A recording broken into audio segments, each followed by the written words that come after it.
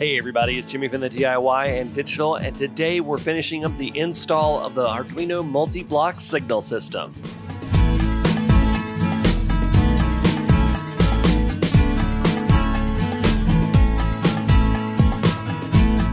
Welcome back everybody. First of all, if you haven't already, go ahead and hit that subscribe button, hit that like button, and hit that bell icon so that you don't miss any updates like this video. So today we're finishing up the install of the multi-block signal system. If you've been following along, we have designed the Arduino system, we have put in the basics of the wiring, and today we're going to get the signals up and running, and we're going to do some test trains that run around it. We're also going to do some modifications to the code that I ran into as I was installing the signal system itself and testing it out, and we're going to improve that code as well.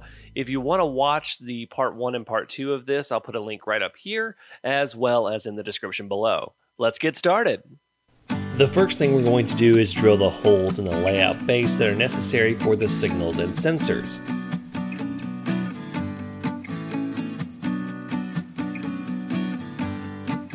Now before we begin, we want to hook power to the Arduino. We're going to be using this DC to ground and positive wire adapter so we can hook up a DC wall wart to the Arduino itself through the ground and VIN pins. Next, we're going to take our wires that we pre-ran underneath the layout for the signal lights and pop them out the layout at the appropriate spot. I'm going to be using these signals that I found on Amazon. I will have different scales linked in the description below. We solder the wires to the corresponding colors on the signal. We then use some heat shrink tubing to secure everything in place.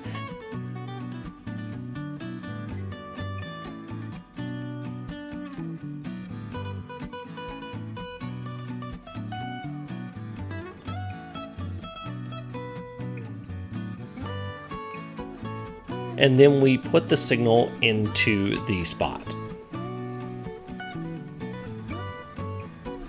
We repeat the process of the signal on the other end of the block as well. Next, we need to install the sensors, which I'm installing along the side of the track. For this reason, I'm going to slowly bend the LED infrared emitter and receiver into a 90-degree position from where they are now. The first thing we're going to do is connect these female DuPont connectors to the 3 pins on the wire for the power, the ground, and the sensor output.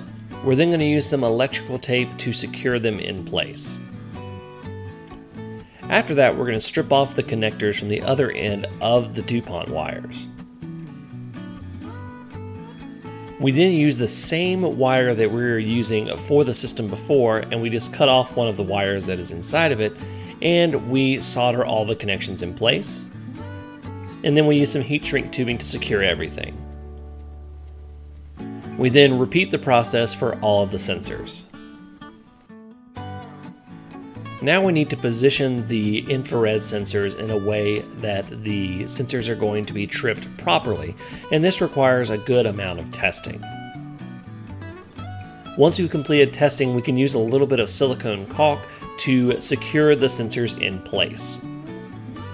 We now have everything installed, but we need to tweak the program a little bit to make it run more efficiently. So let's head over to the Arduino IDE. Okay everyone, so we have a few changes that we need to make to the Arduino multi-block signal system, and they're really quite simple. They're basically ways that are going to assure that we don't have any mis-signaled sections. So what I was running into for the first time was that the signal would retrip since the 2 sensors are so close. And I came up with a solution that's very similar to the way that I solved the original block signal system with this problem to make it more accurate. So what we're going to do is we're going to introduce where the program counts to 5, and if the signal has been clear for 5 seconds, then it'll throw it to green. So that's what we're going to do. And the first thing we need to do is declare a new integer. So we're going to go ahead and right up here in our declarations at the very top, we're going to do int, and we're going to call it clear count. And we just need to leave that just like it is. All right, so now we're going to scroll down into the setup, and you can leave all the pin modes the same. One other thing we're going to do is we're going to add a new signal state. Now I'm going to do st_yy 1. I'm going to have this one be a double yellow so it throws yellow on both signals. So that's all we need to do there. The next thing that we need to do is we need to set up another signal state down here. So we did STYY1 right there. So what we're going to do is I'm actually just going to copy STYY, and we're going to come down to the end of the break, do a new line right there, and we're just going to adjust the title right there and do STYY1. So that's all you need to add right there for the switch states, and then we just need to go down and we need to set up a few more things here in the actual different states. The first thing we need to do is we actually need to go into the green, and we need to have this be the reset for the clear count. So what we're going to do is after our delay, which you can adjust that delay, I actually ended up adjusting this delay to 200 milliseconds, but we're going to do clear count equals 0, and this means whenever the system goes to signal green, it's going to set the clear count to 0, which is going to be our 5-second count. And that's pretty much everything we need to do right there. We're not going to touch the clear count until we are exiting the block, so we need to scroll all the way down to RR3. So what we need to do is put another signal state after this one, and since it is very similar to signal YY, I'm going to go ahead and scroll up to signal YY, and I am just going to copy it, and then we're going to put it down here. So what I'm going to do here is I'm going to delete all the if-then statements, and that way we are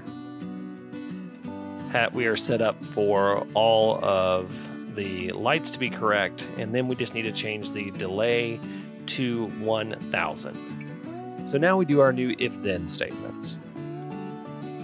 The first one's going to be if value A1 is greater than 500 and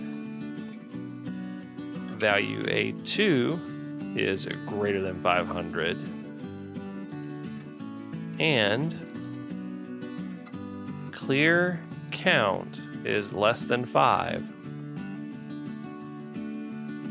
And all we need to write here is clear count plus plus.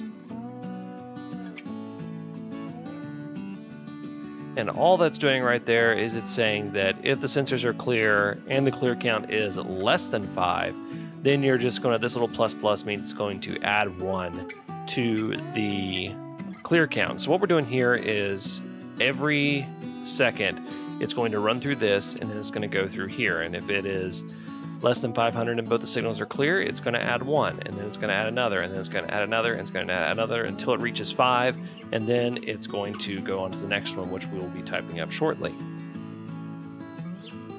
Now we need to do else if value A1 is greater than 500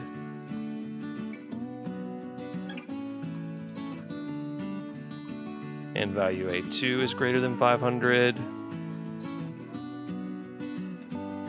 and clear count is greater than 4, which means it would be 5.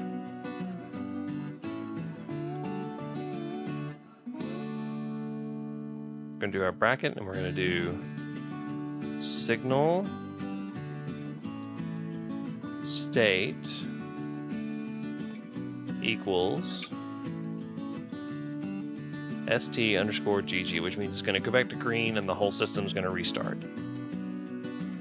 Okay, so we have the way the signal is going to count to 5 if it's clear, and the signal state is going to switch to green. Now what we're going to do now is we're going to put a reset in there, so if there is a false clear signal thrown, it will catch it. So what we need to do is we need to type else if value A1 is less than 500, and then we do 2 vertical bars, which stands for OR, and that is your backslash button with the shift key, just so you guys know, just above the enter key on your keyboard. And then we're going to do value A2 is less than 500. We're going to do and clear count is less than 5. We're going to do clear count equals 0, and that will reset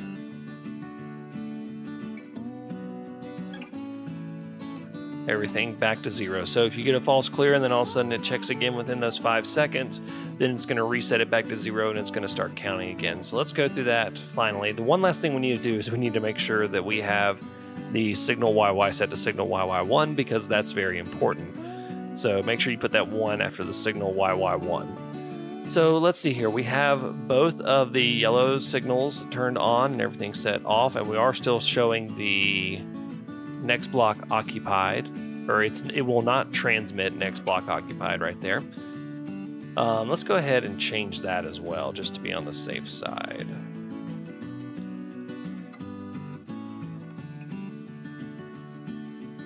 And we'll just say that this will transmit.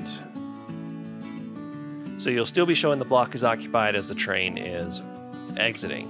So what this is going to do is this is going to set up signal YY1 with yellow 1 and yellow 2 on, and if the clear count comes up to 5 through this process right here, it's going to go to signal green green and then restart the whole process. If there is a false clear, then it is going to, while it's less than 5, it's going to reset that count back to 0. Now the one last thing we need to do is we actually need to go up to signal RR3, and we need to switch the signal state that's going to go to. So it's going to go to signal state YY1. So let's go ahead and check everything here really quick.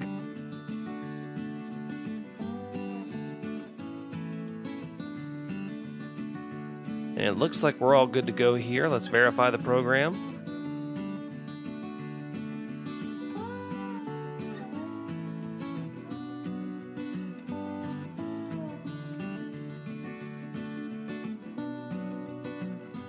And there we go. You can load this in. It's going to work exactly the same way. We're going to run this on the layout itself. So let's go see how it works.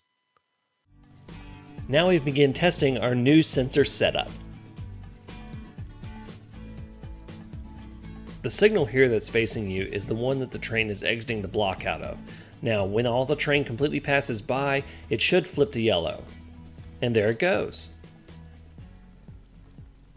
Now over here, we can see that the signal flips to green. And when the train passes by, it should flip back over to red, and the previous signal should flip over to yellow.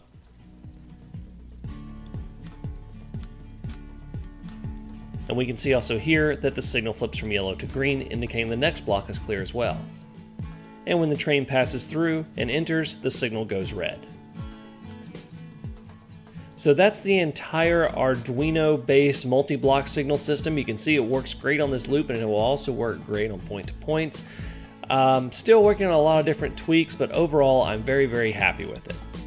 So thank you guys so much for watching. I hope this helps you if you want to install the system on your own layout. There's a lot of different things you can do with this, and if you haven't already, go ahead and hit that subscribe button, hit that like button, and hit that bell icon so that you don't miss any updates like Arduino videos like this video. Until next time, I'm Jimmy from the DIY and Digital. Happy railroading!